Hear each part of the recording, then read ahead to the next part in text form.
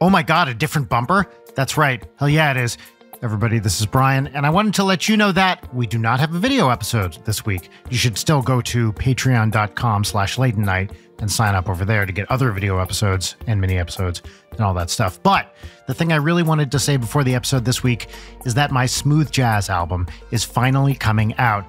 Mature Situations by Trey Magnifique, produced by the Commander Meouch, comes out on November 10th, and you can pre-order a copy now at letshavesax.com. That's right, I bought the domain Let's Have Sax, S-A-X, and you can go there and pre-order a copy of the album on vinyl or cassette, or get a signed headshot, whatever you want. Also, we're doing a release party /show for the album at the Moroccan Lounge here in Los Angeles on Thursday, November 9th. You can go to the Moroccan Lounge website for tickets. It'll be me and an amazing, amazing act, Bona Vega, who will be opening for me, and also a very, very short but sweet set by the DJ Thanksgiving Brown, and you might know who that is because it's a past guest on the show. Anyway, thank you all for your support over the years and for being patient while we put the finishing touches on this smooth jazz album. I'm really excited about it. And now, let's enjoy an advice episode.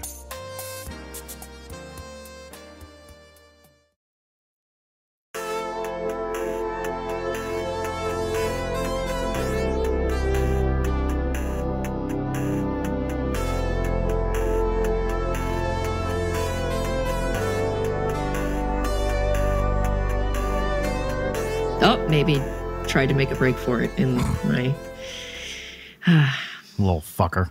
Yeah, she is a little fucker. She is a little fucker.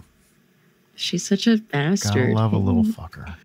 She needed a refill on her prescription low-fat dog food, and the vet wouldn't give it to me until I made an appointment with them. What?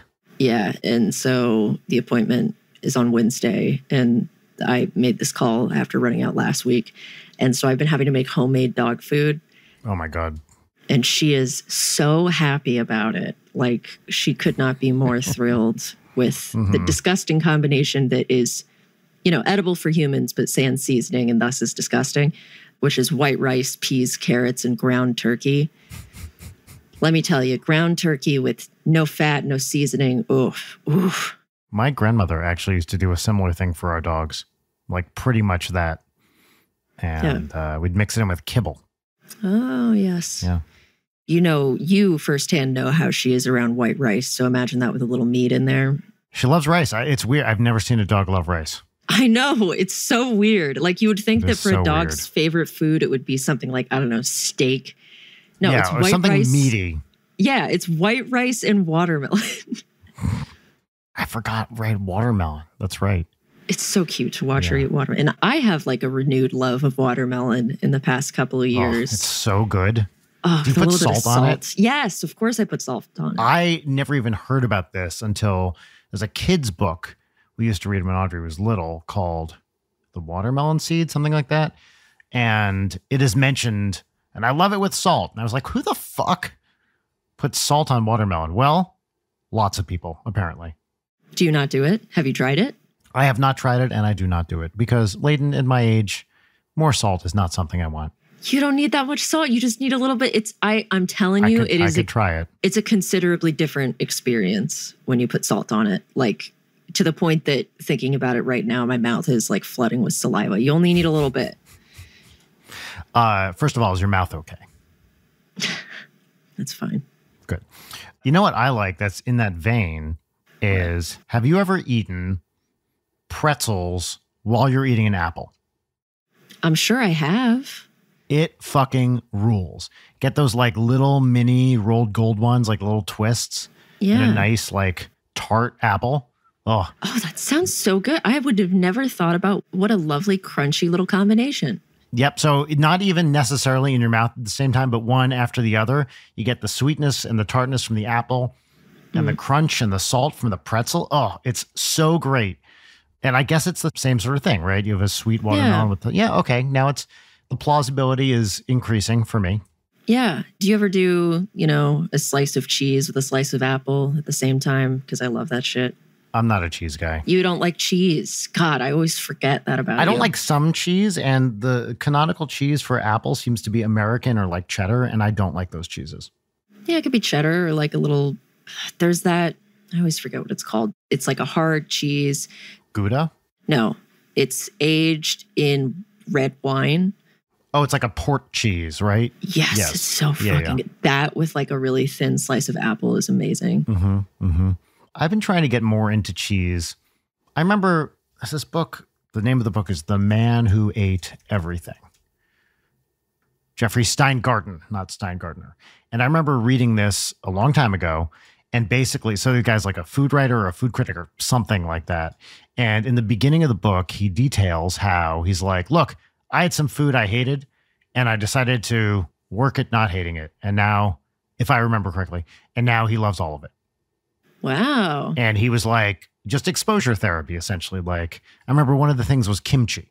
He's like, I always hated kimchi. Well, I'm just going to try it, but yet a nation of however many million people love kimchi. Who's wrong here? Not them. Right? Yeah. So he's like, and I just kept trying it until I liked it. And I was like, what an amazing strategy. And I did this to myself with blue cheese. So I used to hate like moldy cheese. And then when we were living in England, we saw Stilton was everywhere. And I was like, you know what? Let me just try it. And I learned to not love it, but not hate it. I love that you don't like cheese, but you went straight for the most inaccessible cheese. Foot cheese. Yeah, the stinky foot cheese. Yep. Yeah. But it wasn't the really stinky one, but it's like stinky-ish, stinky adjacent.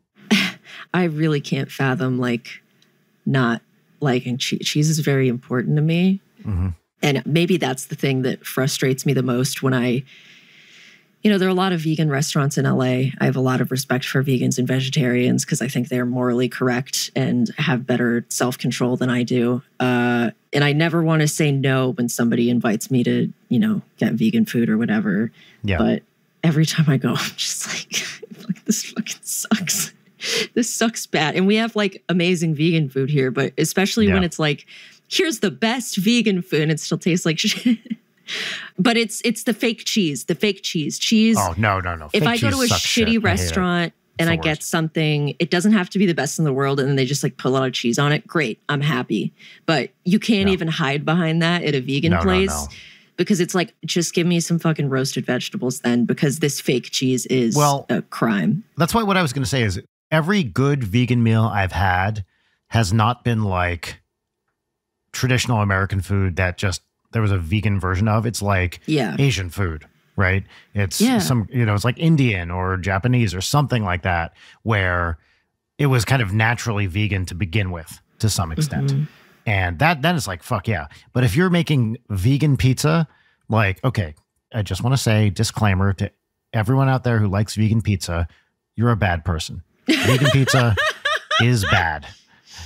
Don't eat it. Like, I understand you might be screaming at your podcast app right now. Brian, how dare you? Well, I'm sorry. I have moral guidelines, and vegan pizza is bad. And if you like vegan pizza, you are bad. I had like, quote unquote chicken nuggets. Those I like. It depends.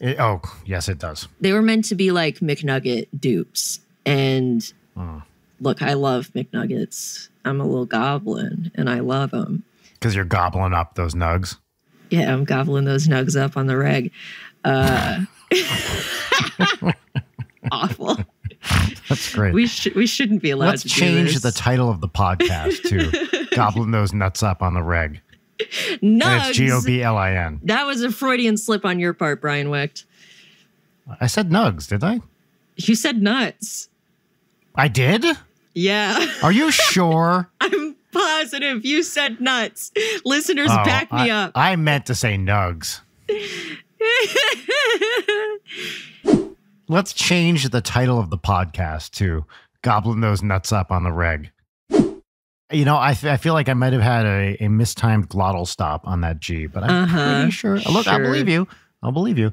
I'm never quite sure what's going on with Daddy's tongue, so who knows? Maybe I did say nuts. Anyway, the nugs, the vegan nugs tasted like cardboard. It's like McNuggets aren't good chicken nuggets. I'm not eating them because they're good chicken nuggets. Far from it. They're processed goo. It's like when they do the Hell's Kitchen or whatever with kids, and Gordon Ramsay like shows the kids how McNuggets are made. And he's like, now who wants to eat them? And they're all like, me. Yep. Yeah, of course. I don't want an imitation of a thing that's already bad with all of the things that make the bad thing pretty good removed. Yeah. Yes. But speaking of telling people who like vegan pizza that they're bad people, I think that's a good segue into the gimmick for this particular episode of Late Night with Brian Wecht. Gimmick, I guess. You can't deny that it's a gimmick. It was a gimmick when we first started doing it, and then we stopped doing it because it was a gimmick. And now we're back. Yeah, we're back, baby. Welcome to another fantastic episode of Late Night with Brian Wecht. My name is Leighton Gray. My last name is not Knight. I might get it legally changed if we ever end up actually making money from this podcast, but we'll see. And next to me, digitally, is Brian Wecht. What up, Juice Crew? That's what I say. That's my intro every week. What up, Juice Crew? Okay. Well, early on in this show, we would do advice episodes. We would give advice early. I'm talking single digit episodes. Mm-hmm. And thank you, anybody who wrote in when we were still in the single digits. But we thought that it might be nice to return to that and give it a shot now that we have more podcasting experience under our belt and maybe like 5 more listeners than we did at the very beginning. So we asked the good folks of the internet to email us with some advice questions. And today we're going to be giving advice. Hell yeah, we are. How do you feel about giving advice, Brian? Well, I'm of two minds. One is, why would anyone ever listen to me about anything? And the other is, it's fun to give people advice on their lives, knowing that you're kind of an outside observer. And also, how to say this, it's low stakes for us personally, right? Oh, yeah. This is also why I'm a little ambivalent about it, because it's like, anyone can be like, yeah, dump them. And you're like, well, okay, easier said than done. Right. But of course, it's fun. My favorite thing is I love giving advice for stuff that I need advice on and refuse to listen to. So I'm going to very excitedly be doling out some sage advice that I am physically unable to follow because of my own. Sure, but that's where all good advice is. I do read occasional advice columns. You know, I think they're interesting. You know, it's a game that you can always play, which is this fake? Is this letter writer making it up? Which, well, I fully believe 90% of them are fake, but I'm a longtime reader of the constellation of advice subs on Reddit. Our relationships, r_relationship advice, r/2 hot takes, r/am I the asshole, regular rotation. They are truly hubs for creative writing exercises. And it's kind of like really baffling how you see people en masse get taken in by clear bait posts. Because anybody who writes a bait post, there's always one line where it's like, oh, you got too cute. You got too cute. This was your like bridge too far. Yeah. My favorite advice column, newsletter, whatever it is now, which I don't actually subscribe to anymore, but I do see occasionally, is Heather Havrilesky's Ask Polly. I love Heather Havrilesky. I think she is the perfect amount of kind and no bullshit and a little bit nihilistic. She's amazing. She's super smart, interesting person, great writer. I popped one of her books, a collection of essays a while back called What If This Were Enough? I think that's the title. But she writes a really great advice column and has for many years. Wow. Yeah. I also think it's funny when some of the older ones like Miss Manners or whatever, you know, give advice. Because I'm like, what? Who? Yeah. Yeah, I feel like we should do a disclaimer up front. Despite us telling you what to do not listen to our advice. We cannot be held legally liable for any advice that you may or may not follow. Yeah. We are not professionals. We're not in your life. We don't see what you're seeing. If we say something stupid, we own it. We don't know what we're talking about. Use your discretion. Thanks for emailing. Okay. Great. Well, how do we do this? Should we just go from the bottom up with the ones you starred? Or what? Or give me a subject line, actually. Well, great news. They're all the same subject line, which is our fuck up. Actually, no, this one has a different subject line that says, help, I need advice for free, please. Ah, got it. Yes, good. Would you like to read it? Absolutely. Hello, Mr. Tonight. I am 24 years old and am of the generation that absolutely despises doing phone calls. Nothing worse than having to do a phone call except for maybe when you get a phone call out of nowhere, ? Frankly, I find it completely terrifying that at any point during the day, someone can just interrupt my life and invade my home by calling my phone. Now, of course, I can choose not to pick up, but what if it's my parents? Yes, that's right. My parents refuse to communicate by texting. Even if I send them a question in a text, they will call me to reply. And if I don't answer the phone, they won't leave a text explaining why they called. It could be serious or it could be small talk. They call me every day. How do I politely tell them not to call so often or at all? Thank you. Well now. This is a very relatable issue as a Zoomer. Yeah. I mean, my advice, number one, is you can't change other people. And if you've made the request for them to text, not call you, and they're still not doing it, that's not going to happen. I mean, you could similarly refuse to communicate when they call you. Never pick up the phone. I think they might then change their tactic, but that's a dangerous game to play. Does it indicate in this email that this person has talked to their parents about it already? I don't think that's it does. That's a good point. It doesn't. And now we find the fatal flaw of all advice shows, which is that we never quite have enough background to really give it. But does it say here, my parents refuse to communicate by texting? That to me indicates that there was some degree of communication there. See, for me, I read that as they just, are very much not actually texting. Yeah. I want to approach it as if you have not talked to your parents about this. Let's do that.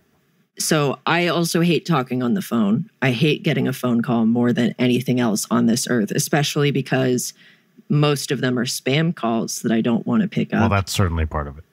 And then if I get a real phone call, I don't want to talk to people on a whim. This is the true Zoomer perspective of I just hate it so much. And I think that you're going to have to bite the bullet and do a phone call here. And on that phone call, you should express to your parents that it really doesn't work for you and your schedule for them to do it in person if you can, right? That's a good of course issue to talk in person about. Yeah. And if you express to them like, hey, I can't always pick up, I can't talk to you on the phone every day, but if you leave me a message, I can respond to you by text. Like, you got to meet in the middle somewhere. But also, if you can't get them to do texts, you can at least give them like a time of day where they can call. Where like, here's our set time where we can call, and you don't have to worry about getting the call out of nowhere in the middle of the day, which is always what freaks me out the most as an anxious person. So you could at least get it on a schedule if you can't get them to text you. Maybe this is generational. I do not understand how a phone call where you see who's calling and can choose not to answer it is any kind of imposition. Like, just don't pick up. Back in my day, we didn't have caller ID. And if you didn't pick up that phone, you wouldn't know who it was. Now, you look at your phone, you see who it is, you choose not to answer. It takes maybe 1 second out of your life. Now, you can feel how you feel about it. And certainly if it feels like an imposition to you, letter writer, I can understand that. But when I get phone calls in the middle of the day, which happens all the time because they are spam, I just don't answer it. And then thing resolved. But another perspective here. A lot of times when it's somebody who's calling you regularly like this, if you do not pick up the first time, they're going to continue to call. That is true. And that is more stressful. Then it feels like an emergency, right? Then it's like somebody died. Yeah. That's my other big thing here of like getting a call from somebody who is calling you instead of texting you feels like somebody fucking died. So I don't like my Zoomerism of I hate phone calls. I hate that that's the thing, but it is truly just how I am. And also, I expect every single person calling me to start screaming at me the moment I pick up the phone, just because that's historically how it's gone. So, your parents, they love you. They want to talk to you. I think you can find a good middle ground where you can communicate in a way that is comfortable for all parties. Because as they should respect your perspective, you should respect theirs. They want to talk to their kid sometimes. I don't think that's unreasonable. Now, I don't know how often this person sees them in person.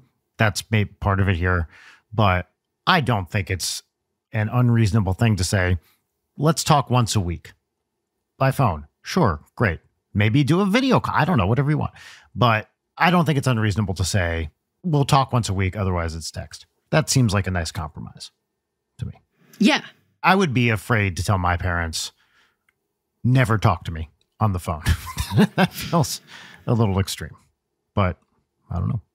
Yeah, I am perhaps not the person to ask advice for this particular topic. No, and I haven't talked to my parents in like 20 years.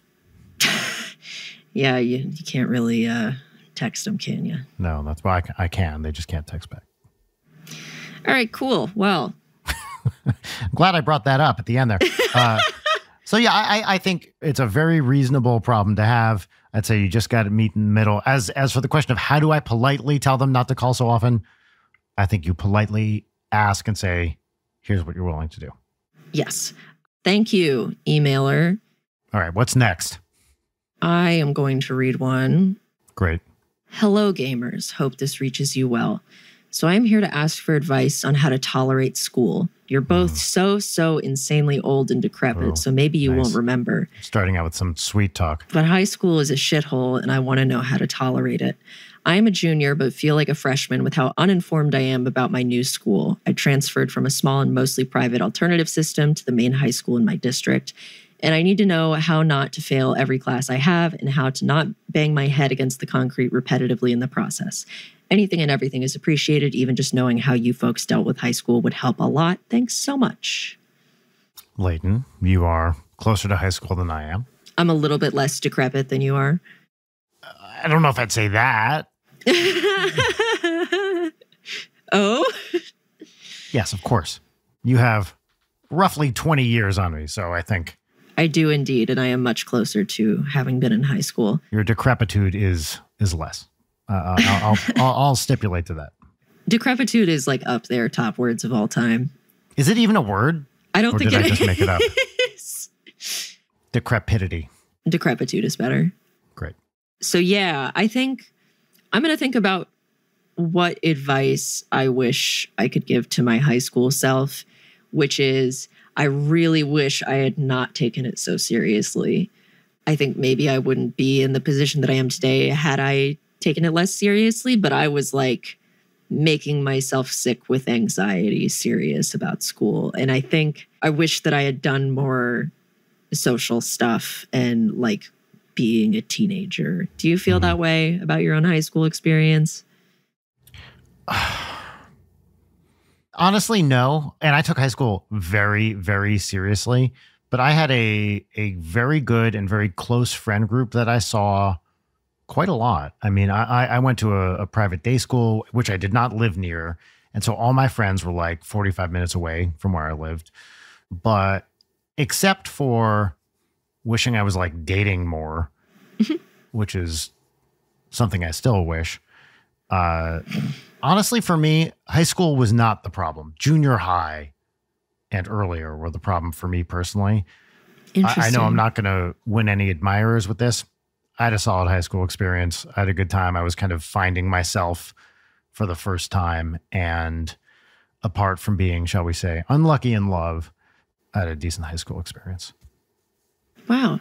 But I just worked my ass off all the time on everything, academics, athletics. I saw friends regularly. I was just a very hard worker, as I always have been. But specifically in high school, like, I got lucky. I had good teachers, generally speaking. There were a couple bad ones, but 95% good. I feel like I'm not great to give advice for how to get through high school because I had it relatively easy. One thing I will say is I was a member of lots of like clubs and organizations, and I think that helped. Like, Yeah. based on the stuff I was interested in. And then you can meet people. A lot of those clubs are like, it's not just 1 year, right? It's all the years. And you can meet people in other grades and stuff like that. And, you know, if you're part of the whatever, anime club or whatever it is, you know, you can just meet people with similar interests. So that might be a way to do it. I mean, Layden, I don't want to brag, but you're talking to the president of the science club.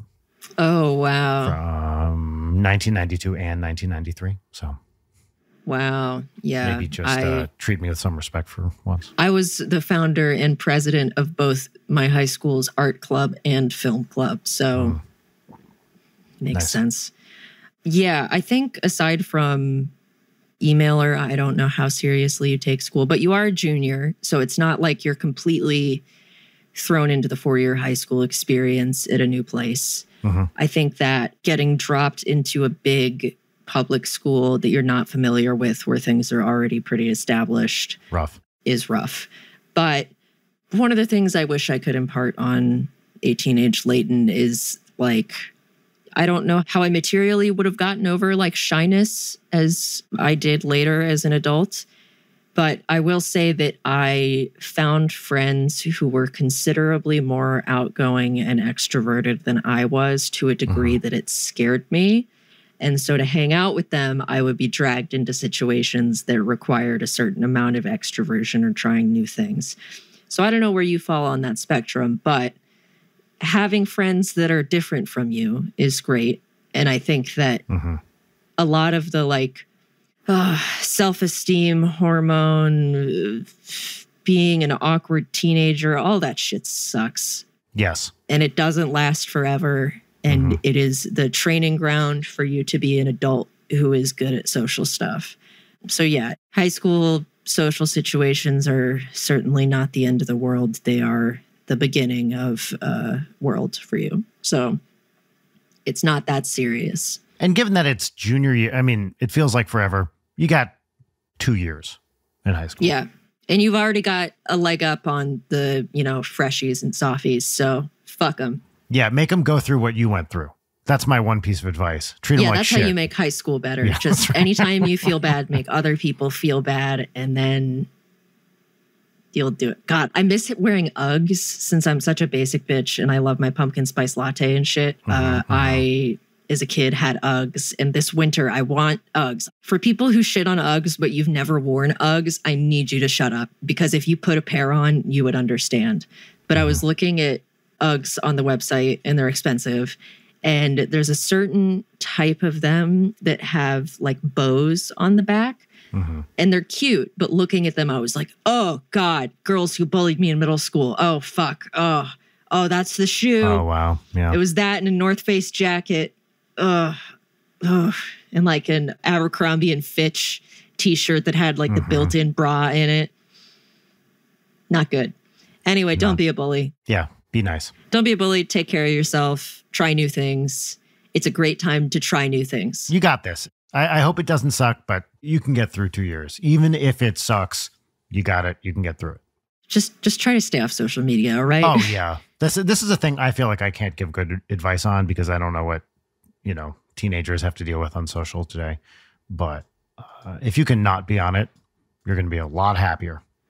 Yeah, I really think so. Except to follow at Layden Knight on Twitter and at Layden_Knight on Instagram. Of course. But yeah, I was a teenager using social media, and I think you get the feeling of any company that wouldn't want to hire me because of something that I said on social media as a teenager, somewhere I don't want to work anyway. And the reality is like, that feels like such a basic interpretation of what can be done with your information. And looking back is very naive. And I think at the time I was like, yeah, this is a good post. And it's like your brain is literally not done cooking, and you don't want a half-formed brain, you know, spitting stuff out to come back to haunt you. It just truly is not worth it for what you get out of social media. I have posts from 8 years ago when we were well into the, you know, being Ninja Sex Party that I look at and think, why? Why did I put that online? Yeah. So I don't know if it's so much a brain cooking thing as a you're going to look at your past actions and be like, I don't know about that. Yeah. And it's like people can screenshot anything, even if you're having like a private convert. It's not good. I can't imagine how rough it is with like Snapchat and. One thing I will say, tell me if you disagree on this, never send nudes. Ever. Yeah, don't do it. Don't do it. Not worth it. They don't need them. That picture lives forever. Don't do it. Yeah. And if you must, do not put your face or tattoos or anything recognizable in it. Like if you fucking have to, and you were of age. Which you don't. And you were of age and you don't need to. Also important. But if you have to, no face. No face, no face, no face. Don't put your face in it. Mm-hmm. All right, cool. Well, best of luck, high schooler. You're going to have a great time, and we both believe in you. Indeed. All right. Should I just pick one at random? Yeah, do it. Hello, I would like some gamer advice. What should I do with my ACNH island? Should it resemble a specific place? Should there be a specific area designated for something fun/cool/dumb? If you name it, I will try to do it. P.S. Satin Velvet fucks. With an apostrophe S and 4 exclamation marks, which I respect. Style points. Spaced exclamation marks. Yeah. I am interested for you, not being an ACNH player, to give an answer before I give my answer, because I think you have a nice outsider's perspective. I don't really know what the parameters are. Like, what can you do?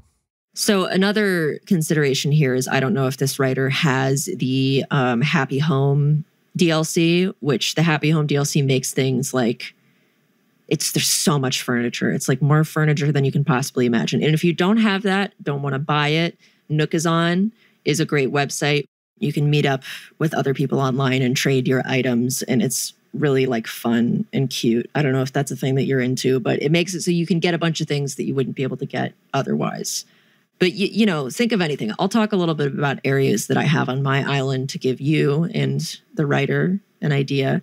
I have a city area that's like a multi-tiered. I have, custom road patterns. I have a little supermarket, and I have a bunch of my villagers' houses in that area.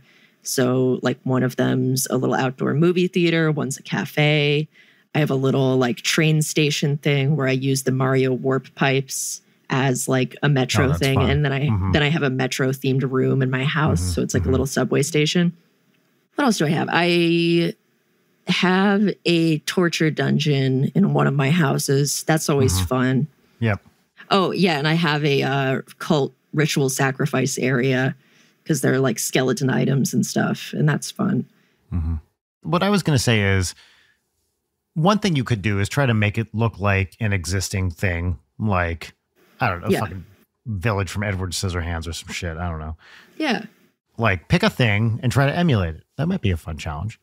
Yeah. Or like reenacting scenes from your favorite movies or sets that you really like. Yeah. Because you can also get into like making the outfit for your character. So you can have, like, I remember I did a Dead by Daylight setup once where I made the little outfit and, they have red lockers and they have a generator item. And, it really allows a lot of being creative. And also, when in doubt, just do cottagecore because there are so many cottagecore type items. And if you want to do something cute.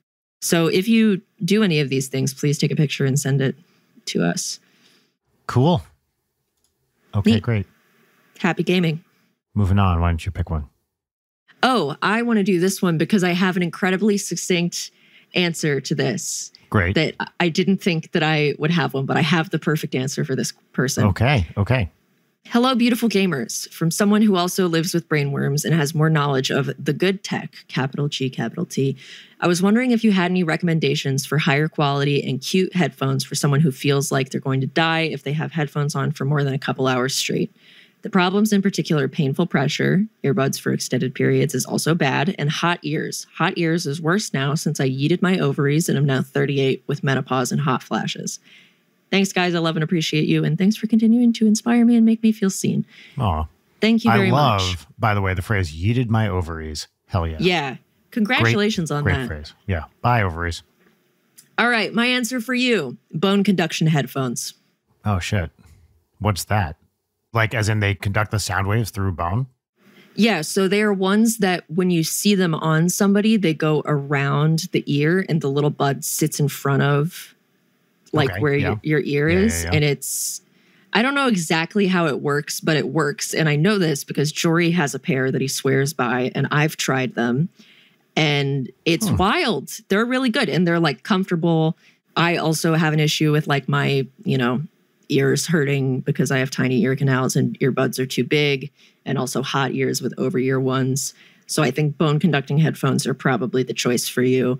Interesting. And they're worth a shot. They'll definitely make your ears not be uncomfortable and you'll still be able to hear stuff. And a lot of them are headsets with microphones and everything. So that's for you, courtesy of me being friends with Jory. I'm just going to say I've had a lot of luck with my AirPod Pros. And the trick is picking the right bud, to actually fit in your ears. Mm-hmm. So I've had personally good luck with those. I use them all the time. Are the AirPod Pros the ones that have like the little nubbin? This is the thing that I can't stand about. You get to pick the size based on your ear size. Mm-hmm. Yes. Yeah, because I love my AirPods. I have the regular kind that don't have that because otherwise I will, like this person, get a headache. Because like the regular shape of a regular, like Gen 2 or whatever AirPod is perfect. They're like the best, if I didn't have to deal with charging them all the time and pairing them, like I would use those for this podcast in a heartbeat. Like they're extremely comfortable and I forget that I have them on. Mm-hmm. So that's another option. Yeah, the Pros are good because the noise cancellation is great with them. Yeah. They're not cheap, but I use them so often that they are absolutely worth the money. Yeah, and the newest generation all have them on while I'm like watching movies on my iPad, and I'll keep forgetting because the like whatever it is about the track panning or the atmospheric sound that they do, I always forget that I have the AirPods in. Yes. I'm just like, damn, this sounds so good and so like real and loud. Mm-hmm. Mm-hmm. So yeah, I think bone conducting is the cheaper option, and you don't have to deal with, they're usually connected by a little like hang around your neck thing. So you don't have to deal with losing an AirPod and then desperately trying to find the AirPod. Oh, yeah. We should read the canned responses that Google is suggesting to us for this message. There are 3, and I'll read them now. I'm so proud of you. I'll keep my ears open and glad to help. I mean, we are proud of you for eating your ovaries. Yeah. I would really like to read this very long one. Or do you want me to read it? If you could read it, that would be good. Yeah, sure. At first glance, I thought that this was too long, but I actually think this is the juiciest advice question that we've gotten. Great. And there's drama, so let's do it. Howdy, gamers. Long time, first time. Okay, so here's the deal. My girlfriend and I have this friend who recently separated from her wife. Her wife was the one paying the rent, so this friend had to move out of the house. We offered to let her stay with us until she could get back on her feet. Me and my girlfriend have a second bedroom, and when we moved in together, we wanted our place to be a space where somebody could stay for a while if they needed to. So this friend moves in with us. We figured she'd be here for about a month or so before she was able to find her own place. Oh, how naive we were. We're currently coming up on month 3 of this person living with us. We do not live in a large apartment by any means, and things have started to get tense. Our friend has a work-from-home job where she gets to set her own hours, but it seems like she hasn't been working much.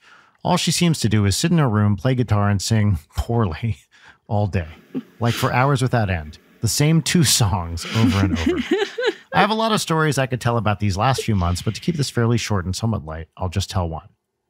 So our friend started seeing someone. Great, that's no problem. But one night, she decided to have her over. They couldn't go to this person's house for some reason. In the interest of being nice, me and my girlfriend said we would leave the apartment for a couple hours so they could spend some alone time together. We said we'd be home at 9. So we get home a little after 9, we bring dinner home and sit down in front of the TV to have a nice night in. About 5 minutes into our show, we hear our friend loudly having sex in the room next to us. So of course we leave again to go walk around the neighborhood a bit. Very annoyed and angry that they apparently didn't take the hint. The next day we talked to her about boundaries and how we said we'd be home at a certain time. She got defensive and gave us a kind of non-apology apology, like she was sorry that we misread the situation. A couple of days later, she asks us if she can have this person over 1 day a week and if we could leave our own apartment for like 3 hours so this chick can get busy in our apartment. She frames this as if it's a very reasonable request. We agree because we don't like conflict and didn't feel like arguing. I think now she expects us to do this every week. Things to keep in mind about this living situation. Our friend is not paying rent here. We wanted her to be able to save money so she could leave faster, but that doesn't appear to be happening. The first couple of weeks, she was good at picking up chores to do, but now that's all kind of gone out the window and she doesn't do anything. We had a talk with her the other day about when she was planning on moving out, and she said that she might be able to find a place for November, which is like way too far away. So I guess I should ask for advice at some point. How do we tell her that expecting us to leave our apartment once a week so she can have sex is completely fucked? How do we tell her that she has far outstayed her welcome? My girlfriend says she doesn't want to ruin the friendship, but I think that ship has sailed. Any advice or wisdom or even jokes y'all could offer would be much appreciated. We feel like we're going insane over here. Anyway, thanks for reading. Love the show. Love you guys. Have a good one. Wow. Isn't that juicy? This rules. The problem is that it doesn't rule, and this sounds like hell. No, that's what I mean. It rules as this is like an amazing situation to encounter in real life. What to say here? This person is taking extreme advantage of you. And the fact that you two are conflict avoidant is making like it worse. The perfect storm for this person to continue taking advantage of you. So it's a tough situation. And the only way out of it, because look, it may resolve itself, but it's not going to do as soon as you wanted. You have to have a drop dead date, and not that she should. You need to be dead, like 30 days. That's it. Yep. By this date, and then you got to move out. out. And there's no two ways about it. You just have to say it, especially if it's been like this long. She's not doing chores. She's not paying rent. No, absolutely not. And is playing guitar and making you leave the house for 3 hours so she can have sex, but then doesn't have sex until you are back. That's nuts. That's crazy. That is nuts. Like, if she needs time to build up to the sex, build that in. Like, I don't know, go out to dinner first or something. Go to the other person's place. God, yes, I would be indeed. horrified if I was seeing somebody and I was staying with friends because I didn't have a place that I wasn't paying rent for. Not only would I be horrified to regularly be bringing somebody back, but to make them leave. Oh, my God. Yeah, I know it's hard to do, but you just have to set a date. And, I might move out in November. She's going to be there for the rest of the year. Yeah. This person is just taking advantage. I'm not saying it's done maliciously because it's probably not, but it seems like this is the kind of person who took a little, realized there was no resistance, took a little more, no resistance, took a little more, and then keeps going on and is now feels entitled, I should say, to these crazy demands. And I think based on everything in this email, there is a very good chance that this person is not going to take it well. And it's going to make things really uncomfortable at home. But every time it's uncomfortable with this person and you're dealing with the frustrating conflict, remember that after you've dealt with the conflict, think of how calm and nice your home, your safe space is going to be after this person is gone. You'll have peace and quiet. You'll get to hang out with your girlfriend in peace. You don't have to hear people fucking other than you. You don't have to hear guitar. And you won't have somebody else contributing to mess without doing chores. Like, think about how great that's going to be once this person is gone. Let me propose something you could say, maybe. Little white lie. Hey, our landlord found out that someone else is living here. And unfortunately, they're not okay with that. You then run the risk of this person talking to the landlord. So do you want to tell a lie? I don't know. But you could say, hey, we're going against the rules. We need you out. I'm of two minds about that because once you start telling a lie like that, they can push back and say, oh, I talked to the blah, blah, blah. And they said, that's a dangerous situation. I think never lie unless you have to. And this is a thing I've had to learn the hard way. That is very true. Yes. If you feel the need to lie to take more agency off of yourself when you're confronting somebody, you are actually not going to get the benefit and the experience that is of true. That is very dealing true. with conflict in a way that works for you. Like, the only way that you get better at dealing with it and stop being conflict avoidant is by diving into it, not lying, not trying to smooth it over. You just have to be direct and fair, and not let it get too emotional. And then after that, this is always how it is for the hardest shit that I experience in my life, throughout my life. You do feel like you have matured afterwards. The more it sucks, the more you feel like you matured as a person. It's an old maxim. Don't put off hard conversations. Certainly I'd put off hard conversations. Every time I put off a hard conversation, I wish I hadn't put it off. Every single time. So bite the bullet. Do this as soon as you can. Do it in person. Oh, yes. Do it in a way where like you can get some space from each other, where you're not going to be stuck in the same room for the next whatever. Just like make sure everybody's in a pretty even keel mood, that you're coming at it. You can do this and you can get your peace back. I do agree that the ship has sailed on not ruining the friendship, I think. Yeah. This other person like fucked up, basically. Yeah. It really shows you like that is not stuff that a friend does. And I think especially with how I imagine this person is going to react. Like, I don't want to scare you about it, but there is no indication that this person is going to take this normally. And if you want to be nice, which I don't think you need to do, you could be like, hey, we can help you find a new place. Or if you need help moving stuff out. Don't do that. I'm going to disagree with you on that. Don't offer to help this person find a new place. You've done enough. You don't need to help them with that. All right. No, you're right. You're right. You could maybe offer to bring some boxes downstairs if you're upstairs or something like that. But that's the most. Offer to help them move, maybe. I don't know. But finding a new place sucks. It's hard. That's why this person hasn't done it. It's fucking hard. So, yeah. Yeah, I think there is, depending on where you live, like, and it's been 3 months. I don't know how many days they've been there, but there are certain places where like laws can be involved where like they essentially have squatters' rights. Yeah. So I would check into that and especially make it so that, you know, the notice to get the fuck out does not, you know, put them in a position where they can hold it over you or something. Best of luck. That is tough. The situation sucks. But I think that you will work it out and you will go back to having peace and quiet and not having to hear somebody else fucking play guitar badly. As if one of those wasn't bad enough. Yeah. Both. Ugh. Okay, great. I have one here I'm reading. Okay. Hey, lovelies. This is name redacted. I need your advice. My friend, who I guess we can call Jory Griffiths, last name isn't important, but just to build this fictional character, is a dear friend who I've known for a long time, but recently Jory has been hard to set up any plans with. Jory takes some time to respond, and when he does, they plan a time to go out, but always cancel the day of. I don't want to be a bother and constantly ask for Jory's free time, but I also don't want to lose contact with him. What would both of you recommend is the best way to handle this situation with Jory? And I look forward to possibly hearing your What's Poppin' theme song for the first time on this new episode. Google's automated responses are, I'm fine with whatever, I'm down for whatever, and I know. Exclamation mark. I know. Well, this is a tough thing that I think everybody runs into at a certain point. Mm-hmm. And I think if it weren't for one thing about this, my advice would be different.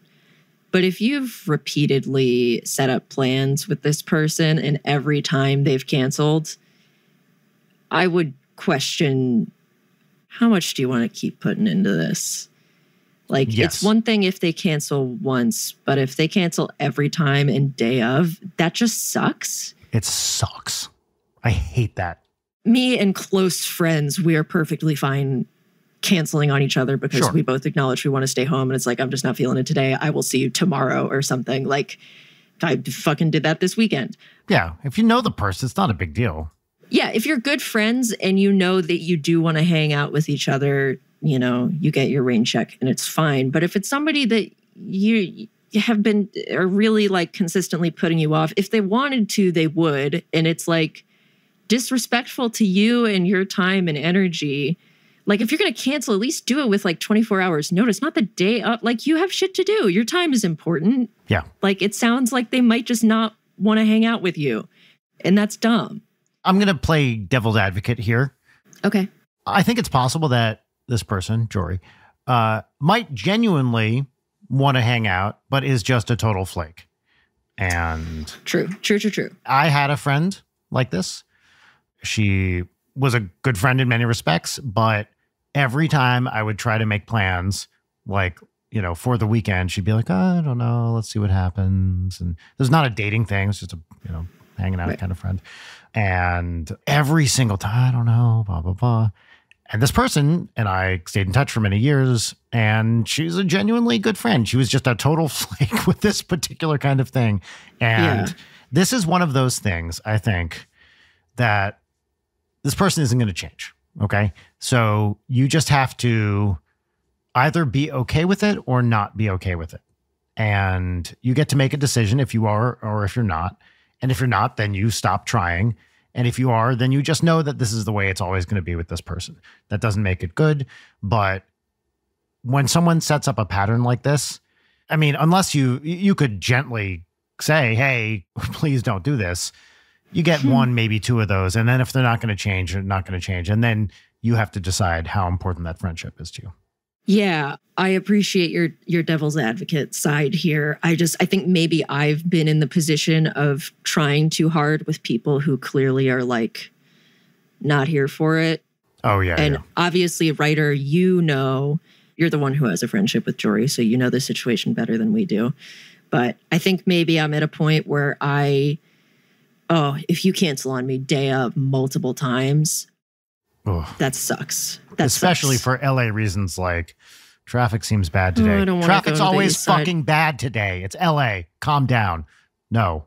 Yeah. And it sucks to feel like somebody's continually setting you up and passing you over. You know, if anything, maybe like make it frictionless for them if you really, really want to see them. And then if they fuck up the frictionless plan, like, I don't know, let's get on a Discord call or I will come to you, then, Yeah, I this is a real pet peeve of mine. I fucking hate it when people do this. And honestly, the people I am still in touch with don't do this, which is why I'm still in touch with them. Yeah. Yeah, so frustrating. I really feel your pain on this. Plenty of people who I know and have wanted to become closer with and who have also expressed like wanting to, get to know each other better. And then they just consistently do this shit. And it's like, man, this is not good. Or you know what I like is the, hey, let's hang out. Yes, let's hang out. Okay, how about date? No response. If you don't literally schedule the thing after saying, yes, let's hang out, it's not going to happen. You're fine. You're fine. You're fine. It's the headphone cord. The headphone cord touched her and she didn't like it. Yeah, well, that happens. Spontaneity is great. Hey, let's hang out. You free now? We're in your neighborhood. Yeah, great. Fun. Let's do it. But the scheduled thing that gets canceled day of, especially because I moved shit around to make this happen. Yeah. I'm taking time away from my wife and child to hang out with your ass. And now you're going to cancel on me at the last minute. I move shit around. Don't. It really pisses me off. I hate that. Yeah. Best of luck with Jory. Yeah. To us all. To us all. All right. Let's do a couple more of these. I don't know if we'll be able to get to all of them. By the way, got a lot of responses to this. Way more than I thought. So thank you. Thank you to everybody. Let's do this one. Sup, nerds. So have you ever been in the situation where you're very much annoyed by a best friend's significant other? Like fiance level. They aren't a bad person. I just particularly find their behavior and personality irksome. I feel guilty too. I just don't think we mesh. Epic gamers sure have it rough. Layden? This one's tough. It is tough because what do you do? I will say, with the benefit of my decrepitude in advanced age, most of the time I have found a significant other to be terrible. That couple has not lasted. Now, that's harder to say on short time scales that someone in their 20s might have experienced, but I'm in my late 40s. Friends have been through divorces and remarriages and all that stuff. And a lot of times when it seemed like there was something off, guess what? There was something off. So it does not answer the question, except to say that you might be right on the money here. What do you do? Unfortunately, I don't think you can do anything.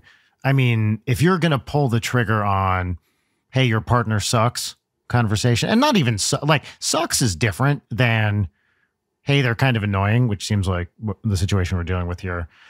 I don't think you can do anything about that. Like, yeah, you just have to put up with it.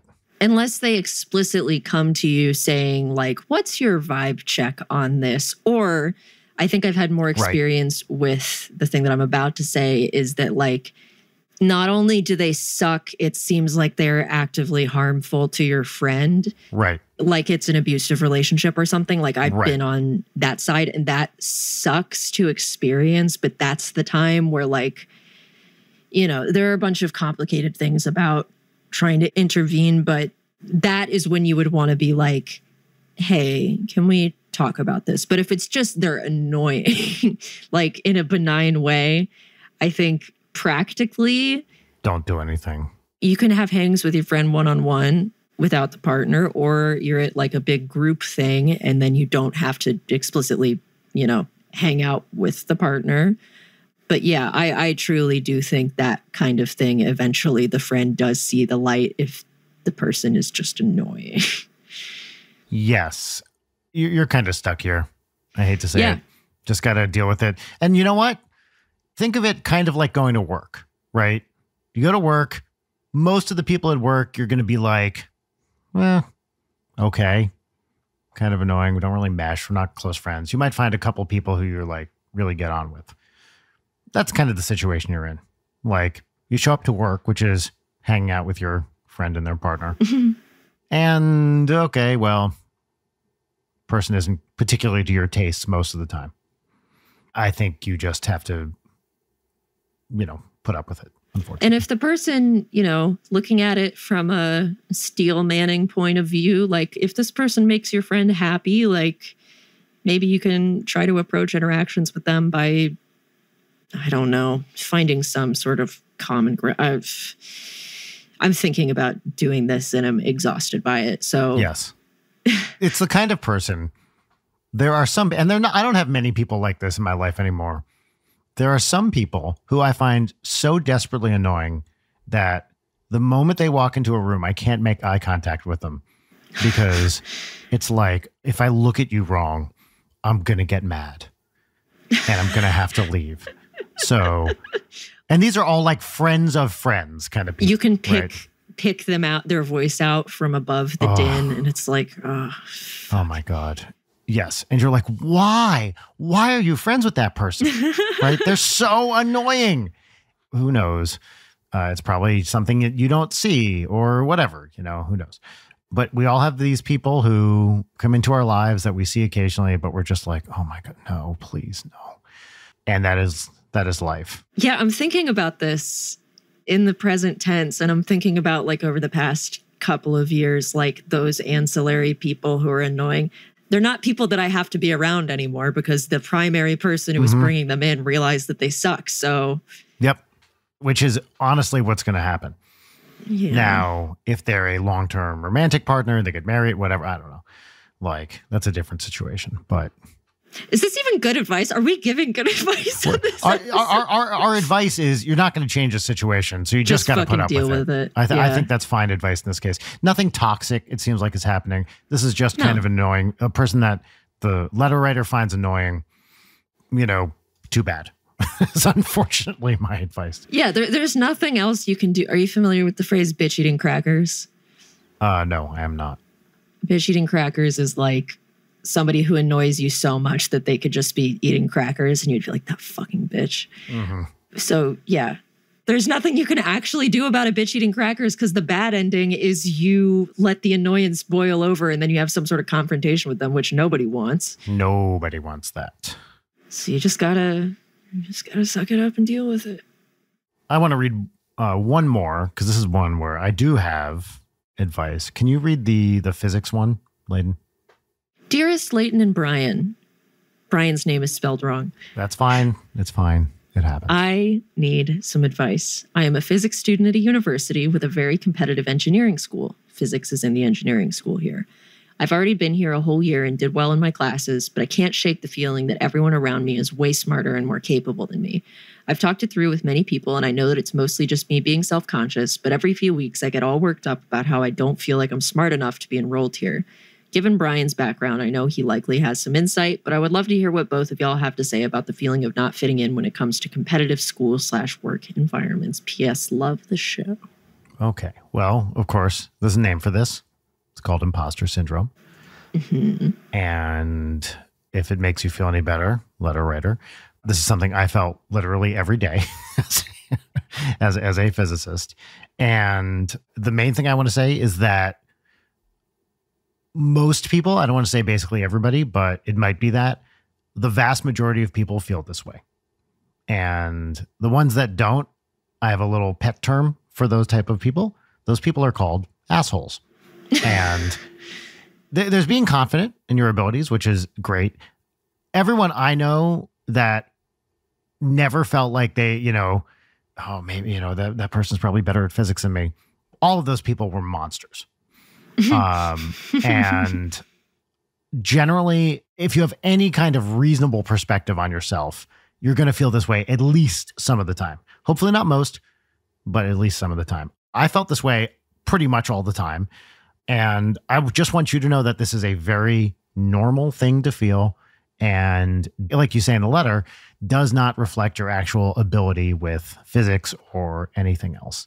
So what do you do about it? I mean, one thing is just once you're in that environment enough, you'll find the people that make you feel good about yourself. This is something that I really struggled with in physics is I would work with people occasionally who just made me feel stupid. Not because they were better at physics than me, or not only because, but because it was just an attitude thing. And I was like, you know what? I'm not going to work with those people. I'm not going to talk to those. I'm not going to hang out with them. I'm going to hang out with the people who are affirming and generous. Yeah, and who you feel like you can have a mutual relationship with. Yeah. That you make them feel good about themselves. They make you feel good about themselves. Because I know exactly what you're talking about with somebody who makes you feel dumb in a professional environment like that, where you're already having imposter syndrome and their ego is so huge that it takes up all the air in the room. And even though you rationally know that they suck, you feel worse and you look at that person and think, I wish I could give you some of my imposter syndrome because you deserve it a little bit. Because a lot of times that confidence leads to success, at least initially, right? And, they come in all blustery, talking a big game, dick swinging, etc. And people see that. And sometimes people are like, oh, yeah, that person's really good. Rest assured that most of the time, unless they can actually back that up, they won't last very long. Yeah. And it also, to people with experience, you can smell the insecurity on a person who's overconfident and that. But it takes some time. It takes having known a couple of those people and probably getting burned by a couple of those people. But then once you know how to spot it, it's just oh, Jesus. But I also want to say that I run into this all the time of thinking that my imposter syndrome is something I need and that left unchecked, I would become that guy. If I don't have this imposter syndrome and if I'm not shitty to myself about this, then I'm going to, be a horrible person. And I'm also not going to do work that's as good. That's not how it works. No. I don't know a single successful person who does not deal with imposter syndrome to some degree. And I think it correlates with the more successful you are, the more you feel like a fraud. Yeah. By the way, once you, as we've talked about, once you have a big success and you're like, I'm never going to do that again. Fuck. Yeah, that was a fluke. Yeah. You have imposter syndrome. I have imposter syndrome. Yeah. It's very pervasive and it sucks. It helps when you have friends who also deal with it. And hearing a friend be like, I'm a pile of shit. And you look at them and you feel that unadulterated, no, you're not. You're so good at what you do. And realize that your friends feel that same surge of emotion about you. Yeah. Can help a lot. Yep. One of the surest signs of maturity I ever found in physics was the older scientist who would ask maybe the most basic question imaginable at a seminar. And do you know what nobody ever thought? Man, that person's dumb. What everybody thought was, A, is there something subtle here I'm missing? Or B, this is hard. It's okay to ask basic questions, you know? It's okay to ask simple questions with simple answers. And anyone who makes you feel stupid for doing that is missing the point, because physics is hard. Even the smartest people in the world, the best physicists in the world will tell you this shit is hard. And we're constantly struggling to understand it. All throughout my career as a scientist, all of my most important work came from wait a minute, do I actually understand that? Like, maybe I should just take a step back and question the assumptions. Maybe there's something interesting here that comes from reevaluating. And that all started with, hey, is this actually right? So don't get down on yourself for not understanding simple things is something else I want to say, because sometimes those simple things aren't so simple. And being curious will add more value to your life than a need to look smart, and will take you further and bring better experiences to your life and help you build that confidence. Because if you're curious and you follow through on it, you will usually get good results from that. And it sounds like you've got a good head on your shoulders, Ryder. I wish you the best of luck. Yeah. Keep learning physics. And just know that everybody feels like a fraud. Yeah, that's true. But that doesn't diminish your own unique experience with feeling like a fraud, because everybody experiences it differently. So, yeah. Also, if you want to feel smart, talk to an engineering student. Boom. Bam! Nailed. Got him. Thank you, everybody who emailed us. Wow. You took the time to write in and say some stuff so we could read it on a show. Very much appreciated. I hope we said at least one helpful thing and not a bunch of bloviating bullshit. Am I using bloviating correctly? Yeah, I was. Someone sent a question that we did not have time to answer, but it was about their dog and it included a picture of their dog. And the dog's name is Nova, and Nova's incredibly cute. So I'm sorry we didn't answer your question, but I just feel the need to say your dog is cute. And next time we do advice, also send us pictures of your dogs, because why not? Layden, we're moving on to our first segment now. This is our pop culture recommendation segment. We get to talk about some culture we've been enjoying recently. It could be a book, a movie, a video game, anything you like. The name of the segment is What's Poppin', and the theme song goes here. What's poppin'? What's poppin'? So I ask you, Layden Gray, what's poppin'? What's poppin' for me is maybe my most deeply inaccessible pop in the history of the show. But also, let me put it this way. It's something that I watched and adored and intensely recommended to like 3 people, and knowing that those 3 people are going to lose their minds for it and anyone else is not going to be into it. So what it is a movie directed by Damon Packard called Reflections of Evil. Okay. I've taken a dive into Damon Packard's filmography after this movie. It's one of the craziest movies I've ever watched. You can watch it on archive.org.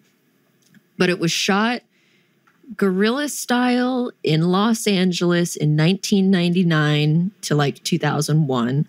And I'm not sure I could even tell you what the plot of this movie is, because it's more of a vague suggestion. A guy who is played by the director Damon Packard wanders around Los Angeles selling watches, and a bunch of crazy shit happens. Like, I watched this with Jory, and both of us were laughing hysterically the entire time, but it also has like great horror imagery in it. There's like a ton of vomit. It is unlike anything else I've ever watched. You can feel that this is probably Tim and Eric Andre's favorite movie. Like, it feels so ahead of its time in a lot of the things that it's doing. It sort of feels like Neil Breen, if Neil Breen was good at making movies, or this is what I was talking about with Jory, is that it feels Lynchian in the way that Lynch has this obsession with like weird looking old people and like Garmin Bozia and the tiny people at the end of Mulholland Drive. Like, that type of Lynchian is very much how this movie feels. And I cannot stop thinking about it. There's a behind the scenes documentary on it. And the director is just like a fascinating person because he was homeless in Los Angeles for like 20 years making short films. And then he had a relative die and leave him an inheritance of $500,000. And then he spent all that money making this movie. And cool. It's incredible. There are maybe like 3 people listening to this who would actually enjoy it because in practice, it is like an obnoxious, overwhelming assault on the senses. But the climax of the movie is shot at Universal Studios Hollywood. Oh, hell yes. and he got banned for life. And That's what they awesome. pull off is amazing. So Reflections of Evil, I had found it because I kept running into it on Letterboxd, and I was shocked at how, like, for a movie I had never heard of, across the board, everyone was like, this is the best movie I've ever seen in my life. So there's a very particular type of person that this will resonate with, and I loved it. I'm probably going to watch it again soon. I fucking adored it. Cool. Brian, what's popping for you? I'm going to pick a classic. It's the opposite of what you just said. We watched Galaxy Quest with Audrey this weekend. Oh, wow. And great 9-year-old movie. Galaxy Quest rules. It is so good. I love it so much. Everyone here knows Galaxy Quest, I think. If you don't, like, I think it is one of the great comedies of the last 25-ish years. It's basically Star Trek, you know, with sort of a meta angle. Amazing character actors in it. Enrico Colantoni, Missy Pyle, Tony Shalhoub, Sam Rockwell, like the cast, Alan Rickman, of course, like Alan Rickman's the best part of the movie. Alan Rickman's the best. Sigourney Weaver. It's just an awesome cast, and it's really smart and funny. It works as a kid. It works as an adult. It works as a Star Trek fan. It works as not a Star Trek fan. It just never stops being awesome. I love that movie. Always happy to watch it. And Audrey really, really loved it too. Aww, I'm so glad. Yeah, it's so fun. And she has no context. Like she's seen a couple Star Trek things, but nothing really. So yeah, Galaxy Quest. It's, 25-ish years old now. Still 1999. great. Yeah. Is this an overstatement? Maybe the best sci-fi comedy ever? I think it's probably not far from it. I mean, what are the contenders for that? Spaceballs? Yeah, which doesn't even come close. We both share similar feelings on. Yeah, there's probably other ones in there that I'm forgetting, but it's it's so good. Yeah, so that's what's popping for me. I love Galaxy. That's a very good poppin'. Yeah. All right, cool. Time for our final segment. It's 3 parts gratitude exercise, 1 part petty grousing, and the theme song goes right here. It's called Peaches and Lemons. I forgot that part. Peaches and lemons. Peaches and lemons. I'll do lemons first. My lemon is that I was looking at pictures of myself from a few years ago, and I realized that I have not box dyed my hair in a while. What does that mean? I mean, like buying a box of dye. Like a box of dye. Okay, yeah. Yeah. Because my go-to with that is like really light platinum blonde, and my hair looks bad. So I was like, I'll do that and I'll enjoy it. What is your natural hair color? According to my driver's license, sandy. Does that mean like brownish blonde? Yeah, it's like blondie brown, like blonde highlights. I was like a platinum blonde child, and then it just got browner over time. But I got a box and I was really excited about it. And I put it on and I waited and I did the whole thing. And I was very thorough. And my hair looks the fucking same. Oh, no. That's really funny. And box dyes, I bought 2 boxes of it because I was like, oh, I have so much hair, I'll probably need the second box. And I guess I could do it again. There's like a slight difference if you hold like one strand up to the light. It feels like I dyed my hair with my actual hair color. So yeah, it's fucking annoying because like you got to keep it on your head and it smells bad and your scalp itches and your hair like feels weird for a cut. Like, it does damage to your hair to dye it. Yeah. So yeah, that's my lemon. What about you? Cool. My lemon is, I believe I have reached the point in my life where I need reading glasses, and it's annoying. I knew it was coming, and it's just irritating to deal with. So now I got to get fucking readers because I'm like, I noticed I was reading fewer books, and I was like, why? And I'm like, oh, I hate reading now because it's hard to see the words. So, do you wear reading glasses on top of contacts? I should, yeah. So What it's, style of readers are you going to get? well, that's a good question. I don't know yet. So I get to pick. Are you going to get like librarian chains for No. the sides of it? No, I'm not going to do You that. should. I don't want a chain. I don't know. But if you have style suggestions, Layton, I'm sure I would be all yours. I don't know. I'm trying to think of what would be good for you. I feel like brown frames would really work for you. Like I think a hard black is not. That's what I used to wear. Hard I think black. it is very hard to make those work for a lot of people. And I think that like maybe a tortoise shell for you would be fun. Mhm. I did have something like that for a while. I think that you have the face to pull off like some crazy ones, which Oh, I yeah. don't think you personally would want to do. But I think you're in the rare position of if you wanted to go really bold with it, you could. I could. And I'm very jealous of that because I can't pull that off. I mean, you have like round glasses, right? Is that right? Yeah, pretty much the only ones that I think actively look good are my like wire round ones and the only ones I like wearing. And I think those would not really work for you. Well, I'm going to try some options. Rachel also is in the same situation and tried a bunch of weird ones. And Rachel could easily pull off like a cute retro cat eye type. 100%. glass. Rachel looks, here's the thing about Rachel. When the glasses are right, she looks so fucking cute in glasses. And she tried a bunch that didn't quite work, but there's some glasses where I'm like, that's the greatest thing ever. It looks really good on her. So it's been fun watching her experiment with readers as well. That's so cute. You too with your readers. Yeah, I'm pushing 50 and it's about time. So there we are. Nice. Now you just need to like fall asleep sitting up with the newspaper on your lap and your your that's right. readers at the tip of your nose. Yep. What do they call them? The little pince nez? Yeah. The like really, really tiny ones. Mm-hmm. Maybe I'll do a monocle. That'd be sick. I think you could rock a monocle. I'm sure I could. I'd be good at it. Anyway, peaches. Now it's time for peaches. We each do 3 Yes. peaches, which are things that are cool and good. I will go. Sure. My first one is that I now have plans for Halloween night with What? Aaron and Susie and Vernon. And I don't want to say what the plans are, but they're very exciting Halloween plans. And I usually don't do anything cool on Halloween night. As opposed to every other night when you do Yeah. cool stuff. Yeah. But the past couple of years, it's kind of become a tradition that Aaron and Susie and Vernon and I will go to the various horror events around town. And it's so much fucking fun. And we're doing a similar thing on Halloween night. And I'm so fucking excited. That's great. That's my first peach. My second peach is that there's this app that I used to use that I re-downloaded because I'm trying to get my shit together and stop being such a fucking disgusting piece of shit. I love that we just gave advice for an hour and I'm just like checking in from self-loathing.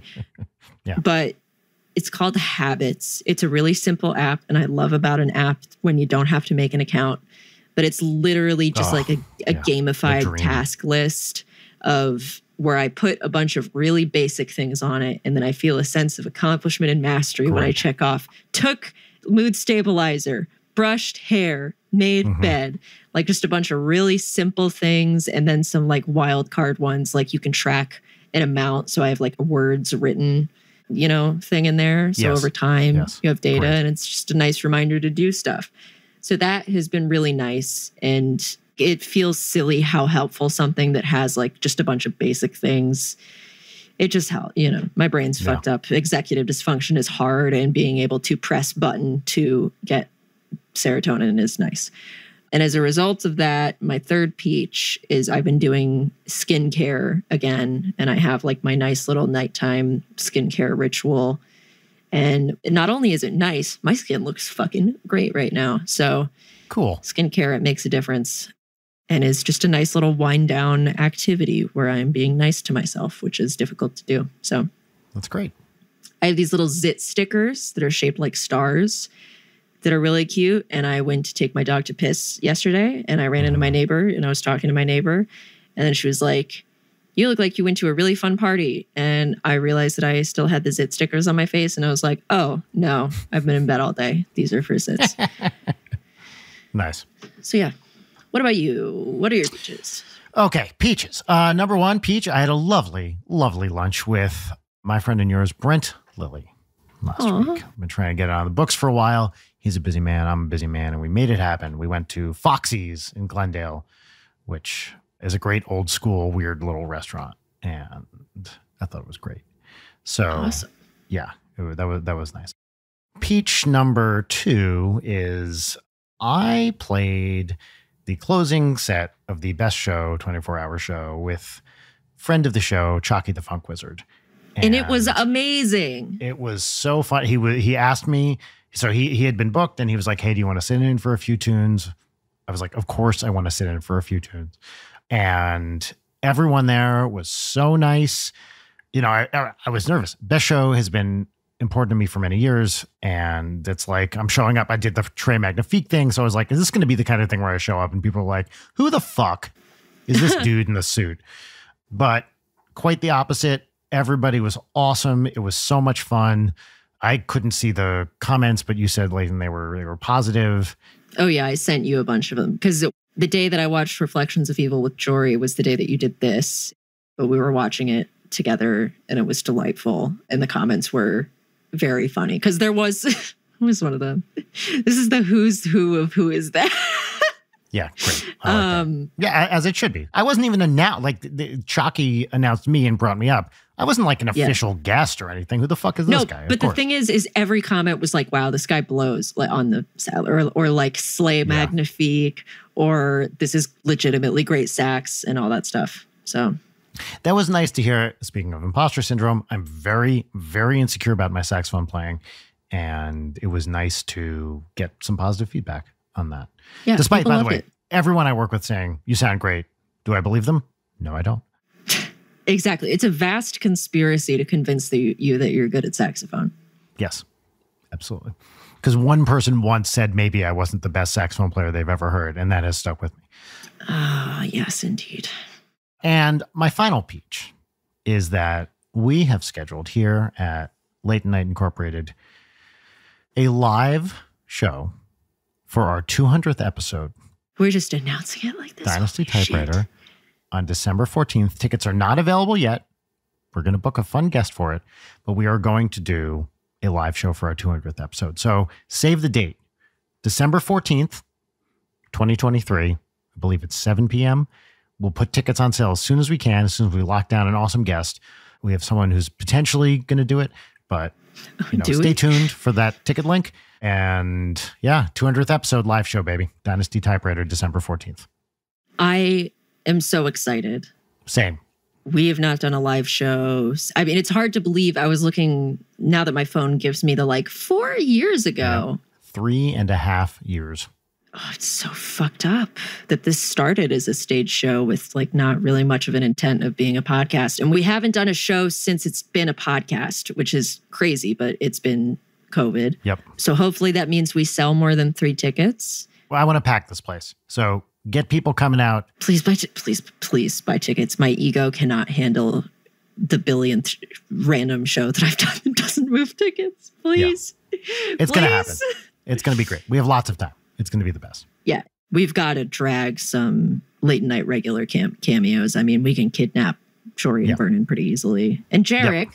And Jarek gets to be in one because he wasn't around for previous live shows. We just locked this down. I don't think we've even checked with Jarek yet, but we will by the time he hears this.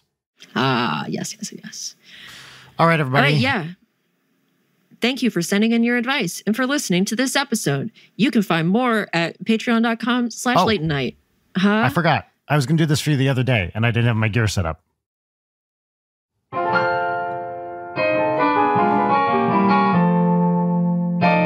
Fuck.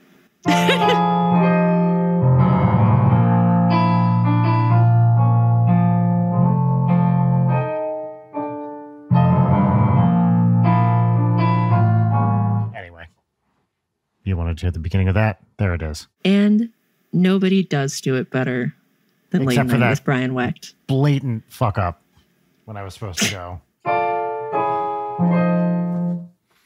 But there it is. No, that was amazing. That made me really happy. Oh, it's so good.